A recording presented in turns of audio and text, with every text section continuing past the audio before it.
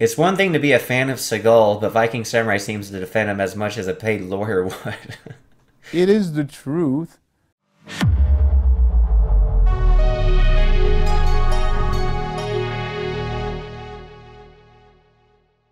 This is going to be interesting because while filming The Last Kumite, you and I started talking about Seagal quite a bit. Oh, yeah. And you are a big defender of Seagal. Huge. One of the only ones on YouTube, probably, because there's so many anti-Seagal videos on YouTube. And it's a shame. It's a damn shame. Well, the man deserves respect. You've entered the Lions Den. Anti-Seagal channel. Hey, guys. I thought it would be really fun to do a collab video with Jason Brant, who does a So Bad It's Good show, because him and his group, his wife and his friend, are not Steven Seagal fans by any means. They are very anti-Steven Seagal, whereas I am pro-Steven Seagal, and I thought that would be an amazing collab video, and I had a lot of fun doing it. But boy, did I get eviscerated in the comments section. It's just me against the world. Which I guess kind of makes sense. It'd almost be like me trying to defend Andrew Tate at a feminist rally, or if I wore a Make America Great Again hat at a Joe Biden rally. Like, I kind of knew what I was getting into, but damn, is the internet brutal. So I thought it'd be fun to go over and address some of these comments. Jason's pinned comment, he said, I thought it'd be fun to have a Seagal fan on during an episode so I could shit on Sifu in front of him, but I had no idea that David would get Seagalian levels of hate from it. That is true. There's 52 replies to that. And I even said, hey, regardless of the feedback, aka hate, this was a great idea. I still stick by it. It was a really fun idea. But yeah, a lot of his viewers, like this guy, yeah, I honestly suggest you don't do that again, Jason. There's not a lot of love for sexual abusers in the world today, no matter how funny Sifu's on-screen waddles and grimaces are. Look, those are just allegations, man. We don't actually know if that's true or not, but I'm not going to get into that. All lies and false propaganda. Oh, this guy, here's some support. He said, Jason, it was the right decision. That's my personal opinion. Sifu has his right for an advocate. And I was that advocate, man. One of the few on YouTube. Oh, and then some of these guys, like, look at this guy, Robotrix. Bad move. Trying to figure out if there's a way to block this episode without unsubscribing from the whole channel. By the way, did he buy that beard from the supreme leader in the movie Teenagers from Outer Space? So that's just a stupid comment, dude. Like, if you don't like the episode, then don't watch the damn episode. Like, why would you unsubscribe from somebody's entire channel? It's like, that's dumb. What's so bad about somebody trying to do something a little bit different, man? Like, this is that guy who you can't even, like, have a conversation with because, like, he's got a certain perspective on something, and if somebody, like, is from another perspective, he'll just, like, scream and yell and hide and, like, tear his hair out if he's not already fucking bald, that loser. I think that guy's a piece of shit. And so does this guy who commented. He said, blocking an episode? Bad move. Dude, just don't watch it. Christ, the egos on you people are absolutely baffling at best. Yeah, and another guy, you know, commented to the Robotrix guy. He said, grow up. Don't tell people who make stuff what to make, and if you don't like it, then ignore it. Only children throw out a record because they don't like one song on it. That's true. I mean, that guy's a freaking baby, man. Oh, and then this guy replied to that comment. You are literally one of 3 logical people I've seen in this video's comments section. I learned a whole lot about his fan base today, and it isn't good. Yeah, if more people were like that Robotrix dude, it's like, you know, needs fans like that. This guy, Granola Times. Viking Samurai, give props to you for coming on the show. It was a great episode, and I hope you come back. Well, thank you. And we did do back-to-back episodes, so I will be back. And Robotrix will probably be unsubscribed at that point anyway. Take care now.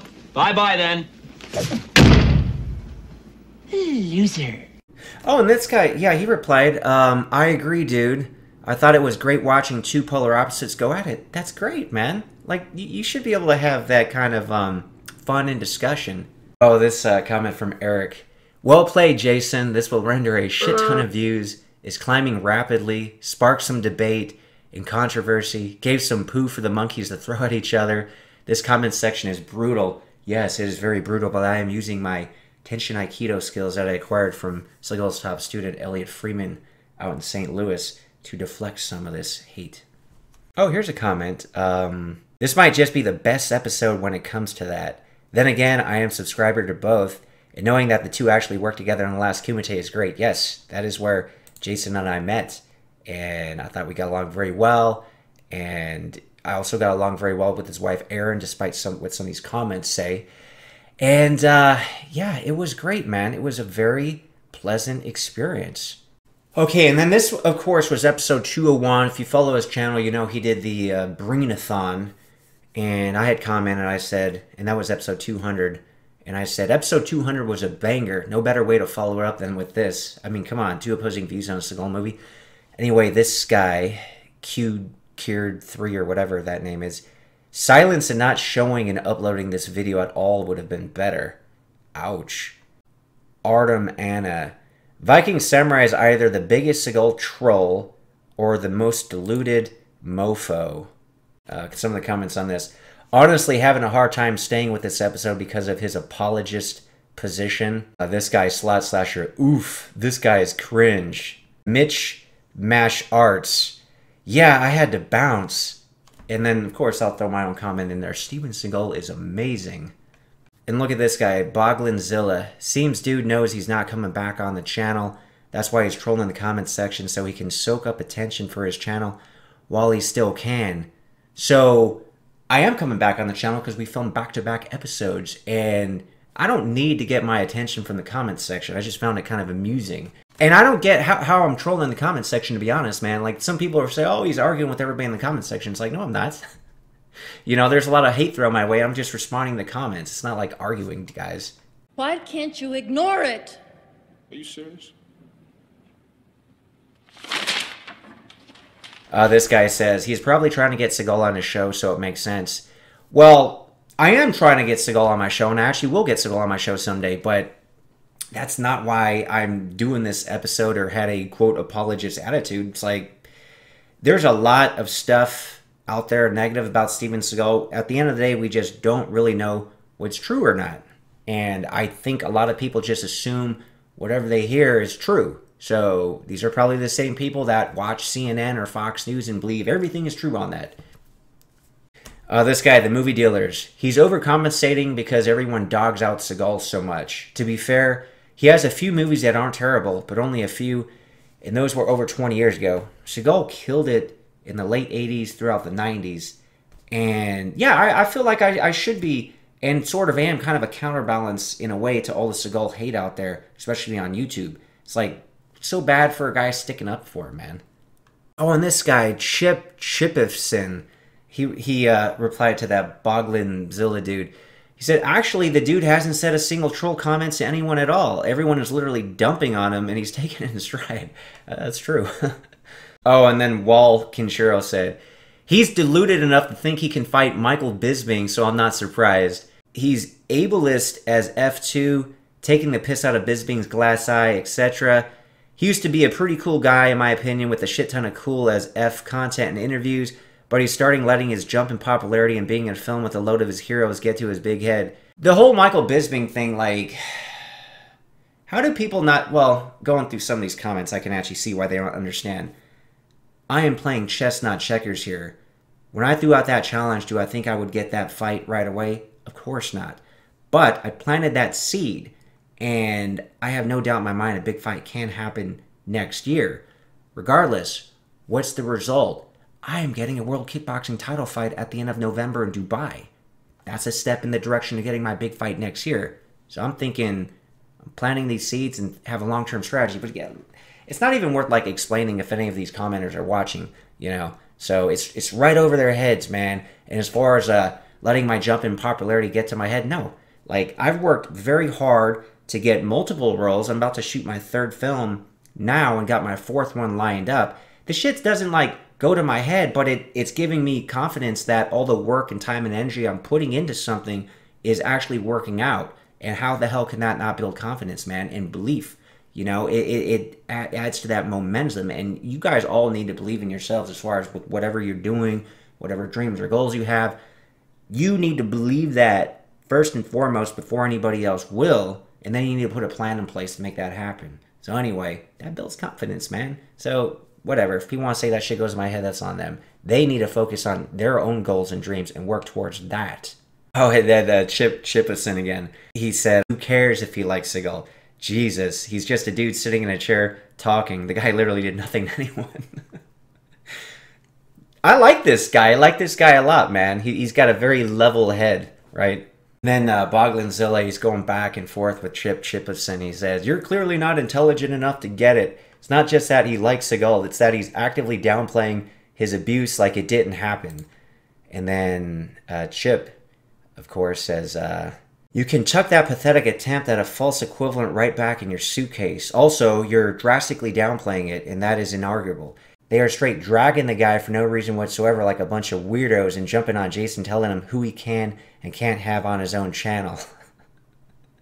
Hey, man, it feels good to have somebody, you know, defend you, which is what I'm doing with Steven Seagal on YouTube, you know.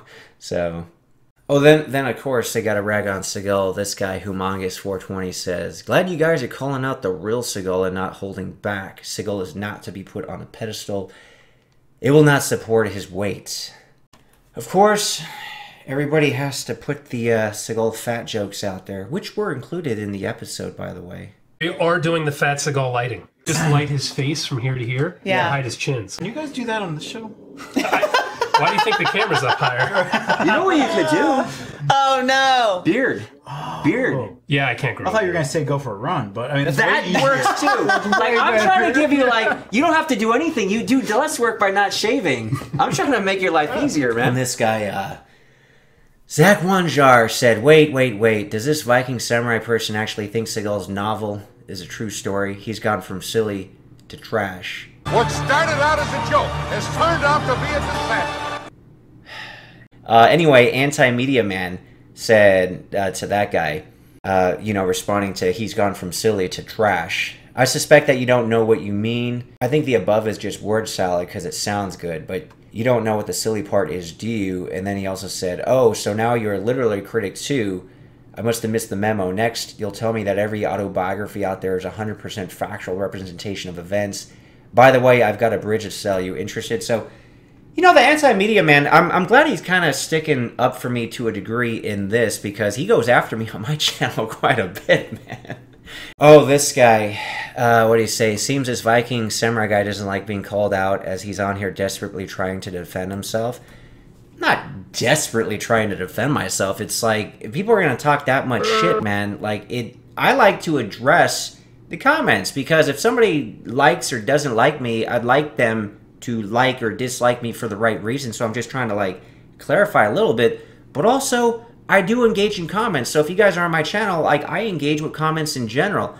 These are comments, that people are directed towards me in Jason's video, and at the end of the day, engagement is great.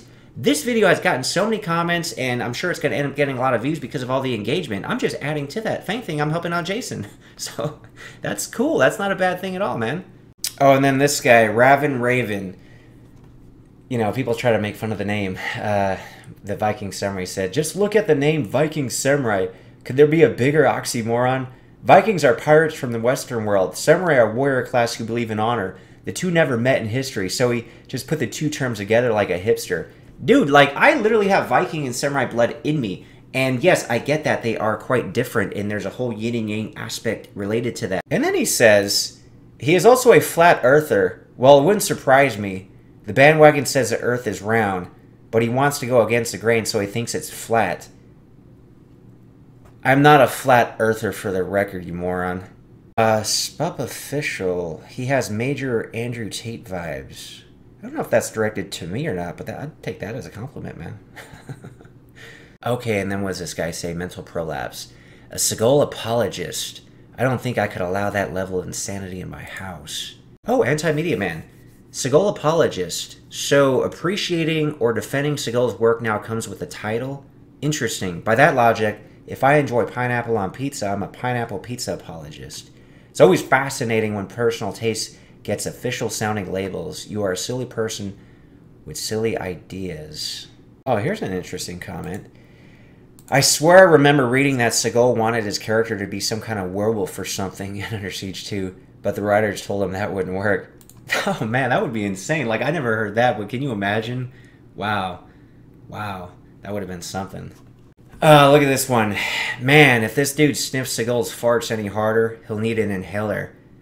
Who even comes up with that shit? Why would an idea like that even pop in your head unless you actually smell people's farts? that's actually probably what this dude does, is just like, you know, have people sit on his face and fucking fart because that's his fetish. You, sir, HSG Automotive, are a disgusting, absolutely disgusting individual for spending all your free time smelling people's farts. Like, get a fucking life and some other hobbies, dude. That is beyond disgusting. I am disgusted with this guy. Oh, this guy, Ishmael Castellani. I did not expect this collab to happen anytime soon, but here we go. Well, I hope you enjoyed it, man, because it was a good episode. Oh, and then, what was this? Back to Earth. Aaron checks the F out of Viking shtick before the 5-minute mark. I can see why this guy loves Seagal. He loves the sound of his own voice. And then this guy commented, KGH3000. He's around right now commenting in threads on this video where people criticized him. Dude is obsessed with himself. And I replied, engaging with comments does not constitute being obsessed with myself. I find these quite amusing and I'm entertained. You know, I said that stuff on TV didn't bother me none. Yeah? Did.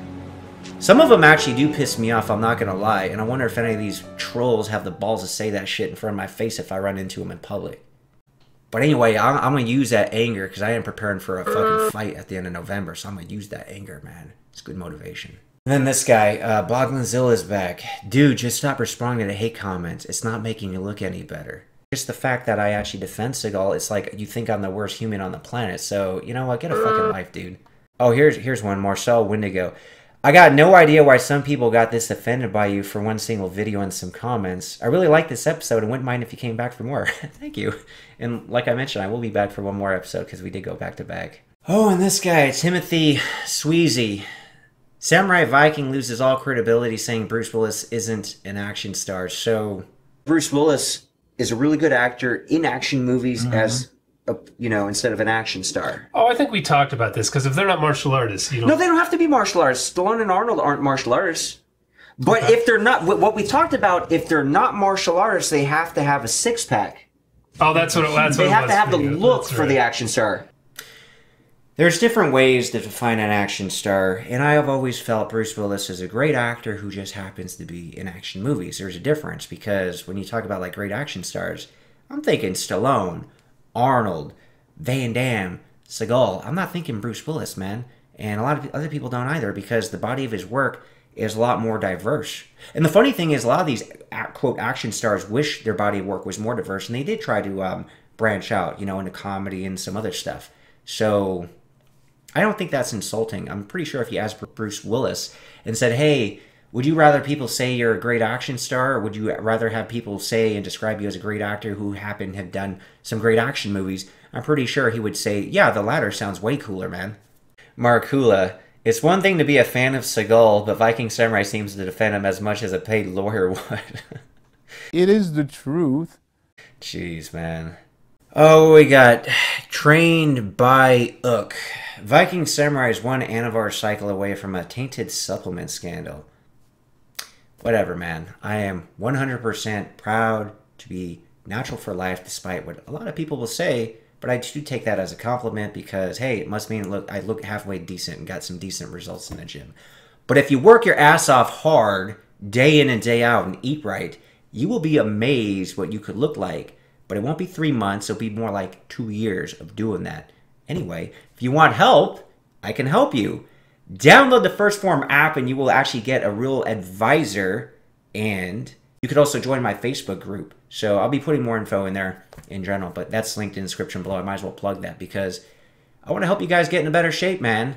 And I, myself, know what is actually achievable naturally. You're going to have your health intact. You're going to get good muscle gains. You're going to get good fat loss. You're going to feel a lot better, man. So anyway, check that out if you want to download the app and get serious and join my Facebook group. Linked description below. Yeah, see, this guy at least appreciated it. Mr. Han, he said, I love both channels, but I'm with you guys when it comes to Seagal. Seeing Erin rolling her eyes more than once when the defender of Seagal starts defending him is pure gold. At least the guy could enjoy that aspect of it, man. Oh, I like this one, Atmos1. It's funny, YouTube started recommending Viking Samurai to me around the time I started watching you guys. Too happy to see the collab. Perfect movie for it too. Thank you. And that's what we wanted to do, man. But, oh, some of those guys, whew. Like this guy, Hastings Cutoff. Couldn't finish it. This guy brought down everything for me. Seriously, Jason, who is this tool? Oh, Anti-Media Man. The tool comment. Ah, the classic move of resorting to name-calling when you can't articulate a valid critique. It's always easier to throw out a derogatory term than to engage in a constructive conversation. You know nothing and are hiding. I will prove it, and you will look foolish in front of a large audience. I'm starting to actually like this guy, even though we go back and forth a lot on my channel. Oh, the Angry Moose. Wow, what a mad episode. As soon as that guy started defending Seagal, I cringed, but I'm glad that all you guys didn't let up, especially Aaron. And the comments section has been very interesting as well. Glad to see everyone is pretty much on the same page, though. Guys, go to the comments section. Let's try to balance it out a little bit, man. And then he said, amazing how anyone can be an apologist for such a proven and well-known piece of trash. In what way is it proven? Allegations, like I could literally say the Angry Moose, you are a rapist and a serial killer and a pedophile. I could just make that allegation. Doesn't mean that shit's true, man. You can't just say something is proven. Like the courts will prove stuff in front of a jury. BMCK. The heavy anger coming out about the guest viewers' thoughts is kind of killing the usual fun vibes of the show. Yeah, I mean, it was a fun episode, but damn, am I getting eviscerated here. Bree D. Sense. Really impressed that Jason invited someone with different views on to watch with you guys. That being said, probably won't be checking out his channel, but he was brave. At least I got that going for me. And this guy, Seal Be Me. I'm 11 minutes in and I can almost guarantee you your Viking buddy has more than one hat made of tinfoil. I have no tinfoil hats, dude. Hey, here goes one. Danger. DW1QX. I absolutely love this episode. It was kind of awkward watching two opposing sides, and one in denial and one who knows Seagal is full of shit. I'm glad you didn't sugarcoat your opinions. Oh, and this guy, Benji Spinoza. I knew this episode was going to suck when I saw Viking Samurai on this. And then he's, oh, you know, he's delusional and blah, blah, blah. Sexual allegations this, Russia that, all this. And then... Oh, and then he says, Freddie Prinze Jr. explains what happened according to Gene LaBelle himself. Yeah, well, I got an actual witness, actually 2 interviews on my channel. The late stuntman Stephen Lambert, and then also stunt coordinator Conrad Palmisano talking about what really happened. And, like, when the Freddie Prinze Jr., he telling the story, he didn't even get the right movie, man. So what other, like, wrong facts is he getting, dude? And then he finishes the comment, why'd you have this guy on here? Because it was pretty goddamn interesting having 2 opposing views on Seagal watching one of his movies, man. Like, that's pretty fucking genius, dude. Let's see you come up with a fun idea. Oh, hey, look at this. Frigid Ninja 78. He said, Viking Samurai. Nice. The last episode was the best ever, and now this, thank you. We did it for you, man. I'm glad there's at least a couple people that appreciate this collab. And then, of course, we have this user, me too, whatever stupid username he's got. Thank you for giving me a good reason to never watch anything on Viking Samurai's channel. In the future, it may not be the best policy to showcase guests who make excuses for a, quote, man who, yeah, whatever, he's just spewing the allegation stuff again. Oh, and this guy, user MI2, whatever stupid name that is, can't even come up with, like, a good username. Thank you for giving me a good reason to never watch anything on VS's channel. Okay, so you don't watch anything on my channel anyway. You probably, at least you've heard of it now. You heard of it now. You heard the name. But you have heard of me. Anyway, I think I'm done engaging and going in that comment section. You guys should watch that episode. It's a good episode. But when you put yourself out there on YouTube and just social media in general, you got to have pretty thick skin. But with all that stuff raining down on you, man, I'm only human. I'm not going to lie. Some of that shit did piss me the fuck off after I kept reading it, you know, especially that whatever Goblinzilla motherfucker and then that fart-smelling piece of shit douchebag. So fuck those guys. I'm sure they got pathetic lives. Anyway, I'm going to go ahead and hit the gym and get some of that anger out of my fucking system. Working out is very good for your mental health. Physically, mentally, spiritually. You guys, if you're not working out now, man, check the link. Download that First Worm app. I'll help you guys get in better shape. It's only going to improve your life in every facet. And I'm going to go ahead and work on my mental health and clear my head from that, because those motherfuckers did get to me a little bit. Just a little bit, though.